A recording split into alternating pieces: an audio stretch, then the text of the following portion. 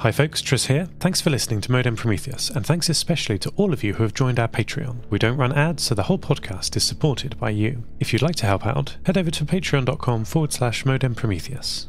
Members get behind-the-scene notes, early access, bonus episodes, and a lot more exciting stuff. Today's story is called Skin, and is about round pegs and square holes. It's been a long time since Rosa felt like herself. Not just mentally, though partially mentally. She's made some decisions she would struggle to explain, but her whole body feels off. She moves carefully, because her centre of gravity is not quite where she expects it to be. When she walks, she stumbles because her feet hit the ground a bit earlier than she thinks they will. She collides with chairs and door frames because her body doesn't match her muscle memory. When she walks, she stumbles because her feet hit the ground a bit earlier than she thinks they will. She hasn't mentioned this to Dev. It's not worth bothering him with. He's got enough to worry about with his job and looking after her. He doesn't need something else added to the pile. Tonight, he's out blowing off some steam with the boys. She has a meal ready and waiting for him, a beer in an ice bucket, and she's wearing the apron he likes. It's short enough to make it very clear to even a casual observer that she's wearing nothing else. Soon, he will be back. For now, she sits, staring at the blank television screen, her own face staring back from its monolithic glass. Her face also doesn't match what she thinks she should be. She can't decide if it's just slightly out, or so wildly different she might as well be a different species.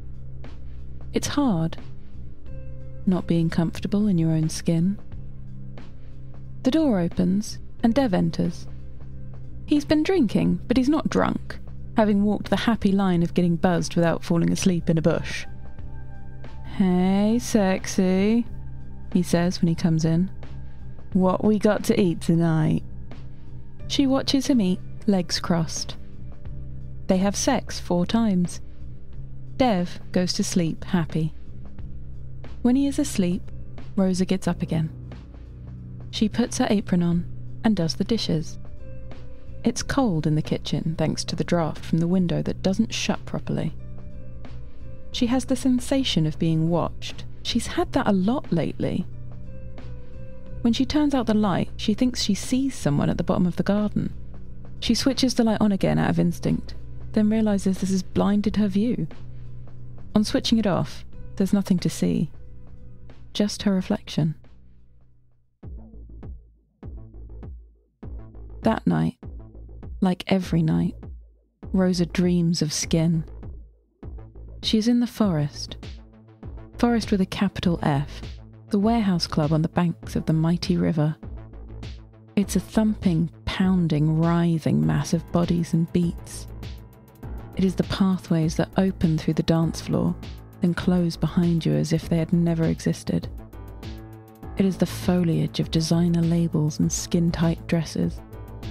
It is rhythm, it is noise, it is sweat, and it is skin.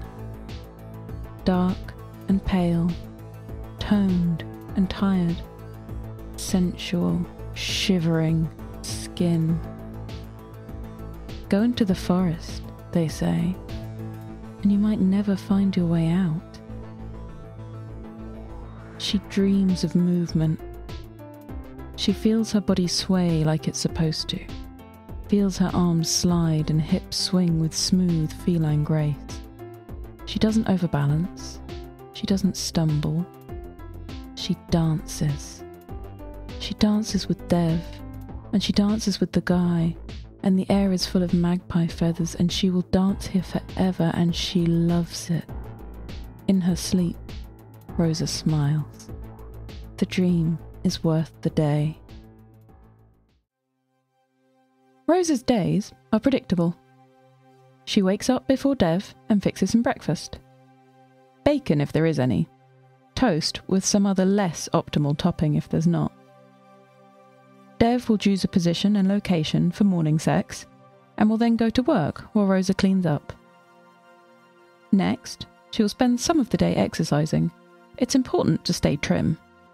Excess weight, at least in the wrong places, is not to be tolerated.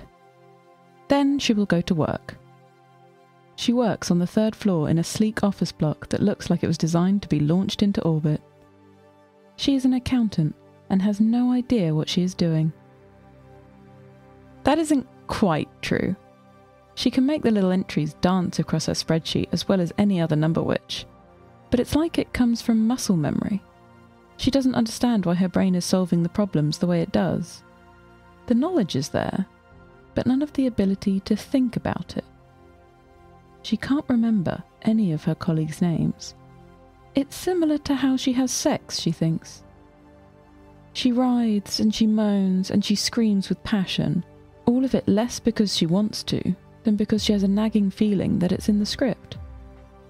During lunchtimes, she will go into department stores and look at clothes.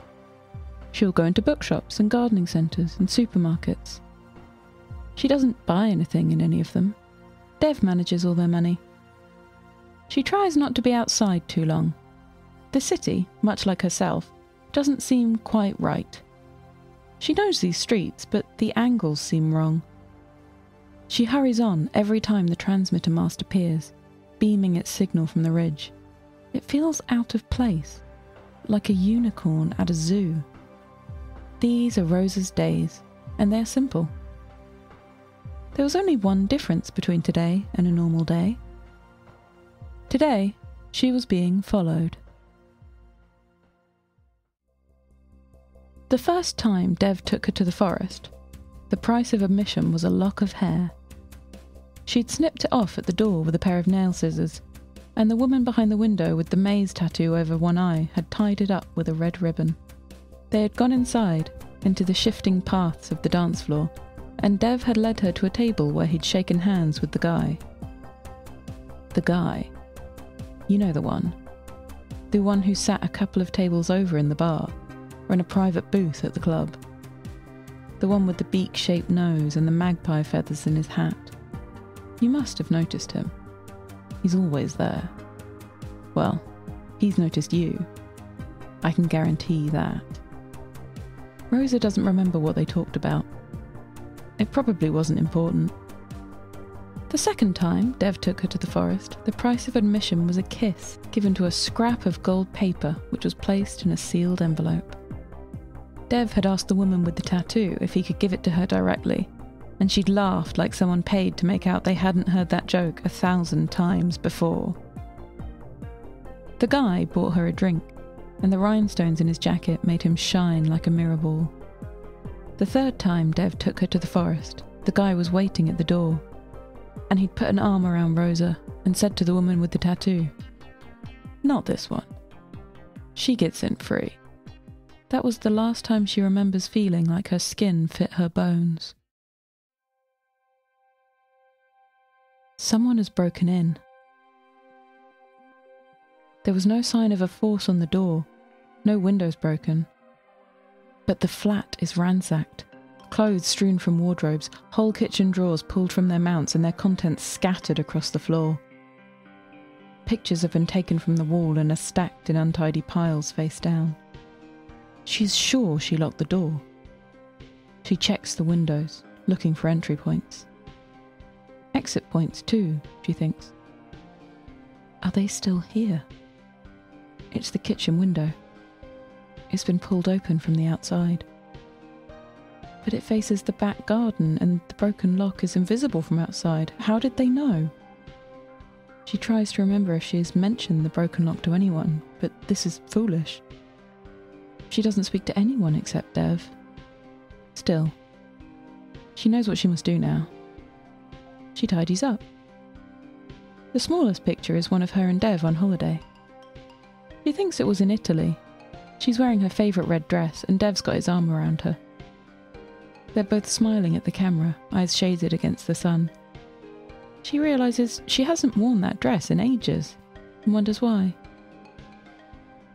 The house is almost clean when Dev gets home, but not so clean he doesn't notice something's wrong. What happened? Rosa tells him. Dev's face starts at annoyance, accelerates towards anger, does a handbrake turn and skids into terror.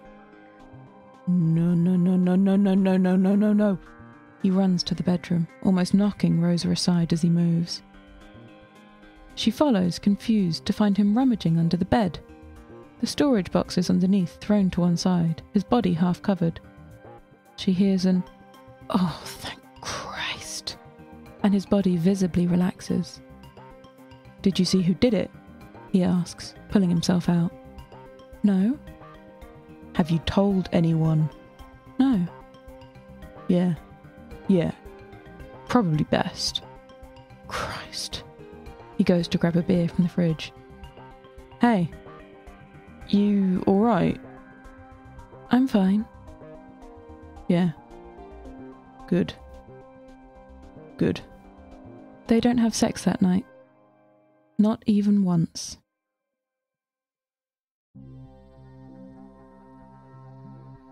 Dev is still agitated the next morning.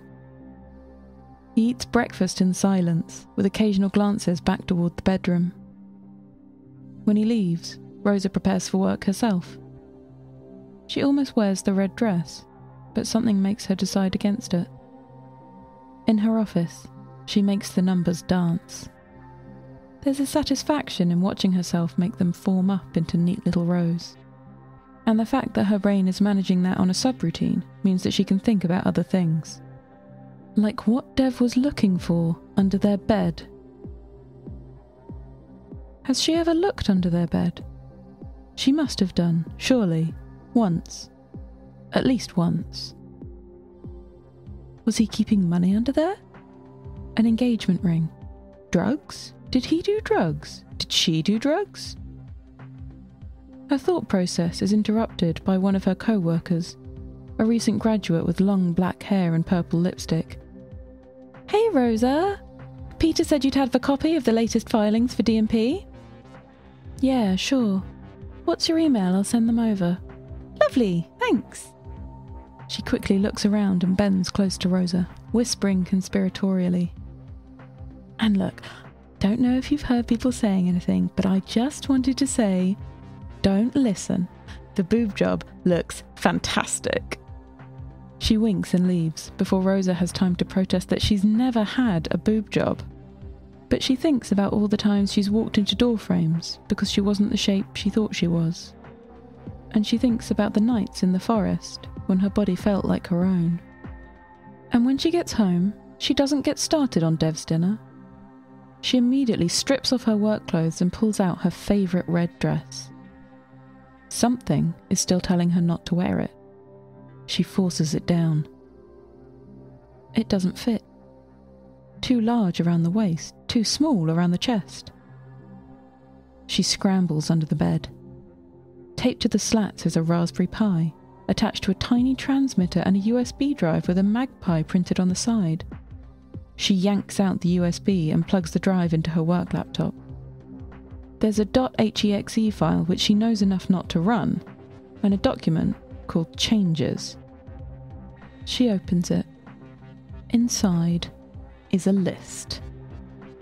Longer legs, obedient, G-cup, flat stomach, always says yes, screamer.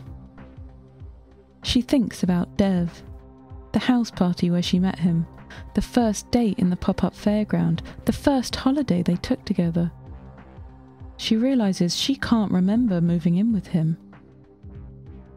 What did you do to me? But she knows where she can answer that question.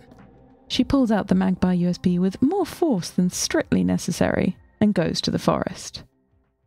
And again, someone follows.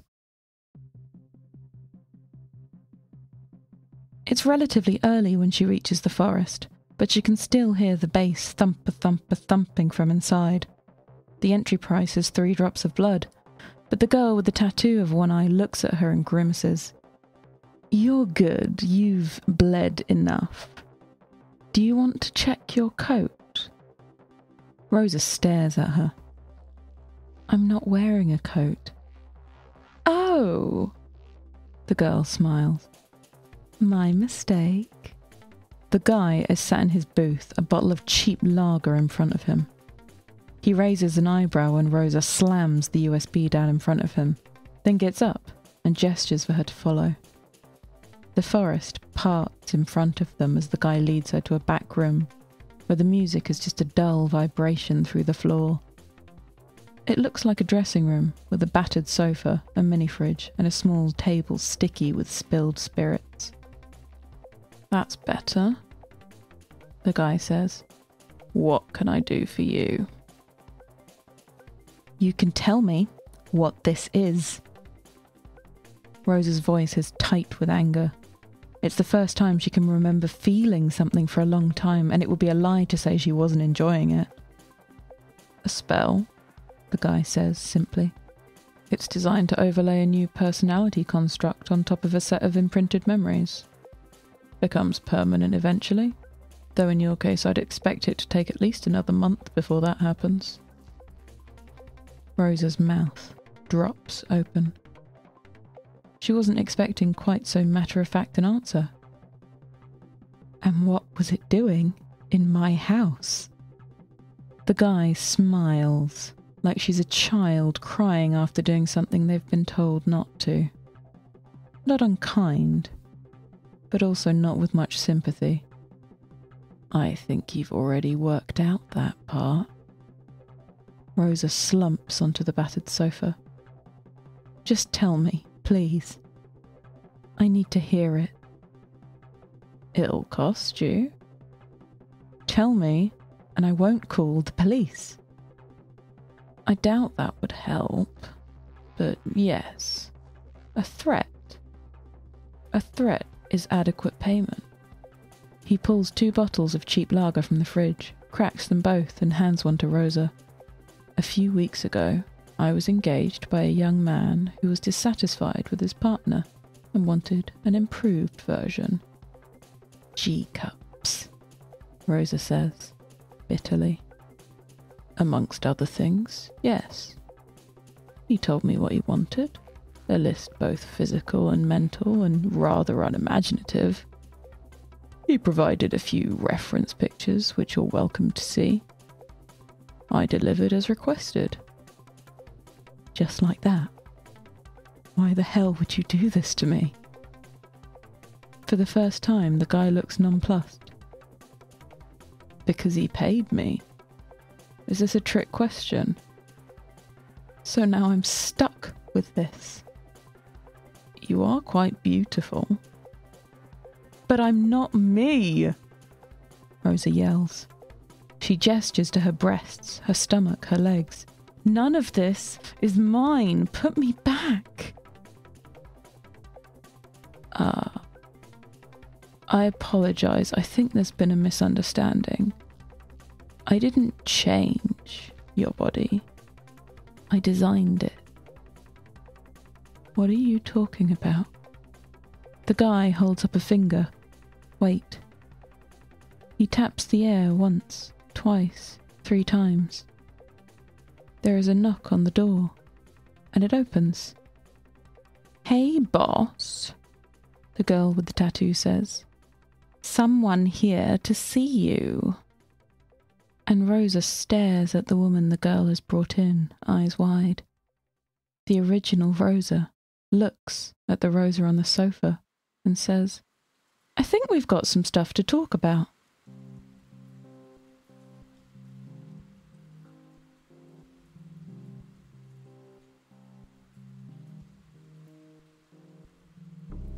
Drinks are on the house. Rosa and the original Rosa are sat in an alley around the back of the forest. The guy has returned to gaze upon his dance floor. Dev, I do not care about Dev. Imagine some fate for him if you wish, but this was never his story, and his role is over. I will not waste your time on the exploits of boring men. Original pours another 2 shots from the tequila bottle. "You know," she says, "I thought you were the bad guy at first." Rosa doesn't answer, just stares into her glass.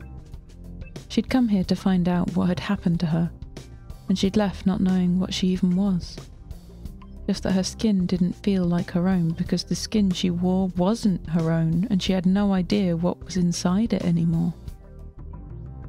Like, I'm in that place, right? Original gestures behind her to where the forest still thumps through the wall. And I come out of the loo, and suddenly I'm not there anymore. I'm at some party in the back roads, and that's a trip, but I figure I'm there and I can't do much about it, so I may as well enjoy it.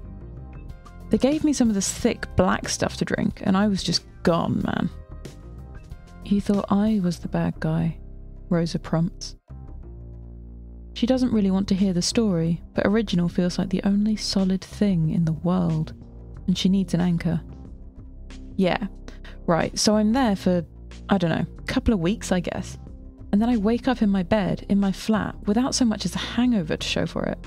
And I go to call Dev, but my phone's gone, so I go to see him, and instead, Rosa thinks, I'm only 2 weeks old. Then no, this thing is 2 weeks old. Whatever I am inside, who knows? Instead, you saw us. Yeah, I saw you getting properly freaky. Rosa knocks the tequila back in one hit and pours herself another large measure. Original suddenly realises what she's talking about. Oh God, sorry. I shouldn't be... You just looked like you were into it. It was horrible what he did to you. You too. Yeah. Think you got it worse though. They're silent for a minute before eventually Original says, You can stay with me if you want. I never lived with him. I've got my own place. You don't have to go back. Thank you, Rosa says. She thinks for a minute. Was it you who broke in? Yeah. I'd worked it out by that point. Was looking for whatever the spell was anchored to. Dumb idea. Didn't even know what I was looking for. It was under the bed. Huh. The back door to the forest opens, and the girl with the tattoo emerges. She's got another bottle of tequila and a cigarette clenched between her lips. Sup, bitches? How you managing? Original shoots her a scowl. Seriously? The girl shrugs while lighting up. You two ain't the worst I've seen. You should see some of the stuff he gets asked for. And he does it. You pay, he delivers. Those are the rules. Original looks like she's about to say something else, but Rosa interrupts. You asked if I wanted to check my coat. How did you know? Were you part of it? Nah, strictly staff, me. I mean, I knew about you because I saw the setup, but I could tell anyway. How? The girl with the tattoo stubs out her cigarette and flicks it away. Then, with a quick glance up and down the alley, she shrugs off her clothes. Then she shrugs off her skin. And as it falls, you can see it's not a skin, but a coat. And the thing that was the girl stands with switchblade fingers and a face like an overcast sky. And both Rosa and Original are pressed against the wall in terror because suddenly they share the alley with one of the hounds of love. The hound looks from one of them to the other, with a surprisingly delicate touch, puts its coat back on, and the coat becomes skin, and the girl with the tattoo stands in front of them again. Rosa says, Is that what I am? No idea, the girl says, fumbling with her dress. Might be a different one of the others. Might be a person. Might be a fox or a swan. Might be some ether construct. The boss don't discriminate. I can tell you how to find out. But it'll cost. What do you want? The girl thinks. An admission. Something true about yourself that you wish wasn't. But I don't have anything like that. I don't know anything true about me. come back when you do, then. I'll pay for her, Original says, and looks the girl in her tattooed eye. I really liked him. I wasn't sure he was the one, but I thought he might be. I imagined us with children. I would have done that with him. The girl nods, leans forward and whispers something in Rosa's ear, then winks and goes back inside. What did she say? She told me how to take it off. Do you want to? No. Well, yes, but not yet. I don't think I'm ready to see it yet. I mean, if you're okay with... She gestures to the body that isn't quite Original's. With this. I won't say it's not going to be weird, but sure. I'm gonna need a favour, though. What? Hang around somewhere nice and visible with CCTV for a couple of hours. I'm gonna go back in there and see what I need to pay for a can of mace and a crowbar. Why? Because, Original says, I'm getting my red dress back. Modem Prometheus is written by Neil Murton, performed by Kate Angier, and with music and production by me, Tris Oaten. Check out my other show at lostterminal.com. It's got more science and less dread. If you like what we do, check out our Patreon at patreon.com/Modem Prometheus. If you're not ready for that kind of commitment, please rate and review us on iTunes, Spotify, or wherever you're listening to this right now. Our next story will arrive with the next full moon. Your skin is just a coat. Wear it when you want to, and discard it when you don't.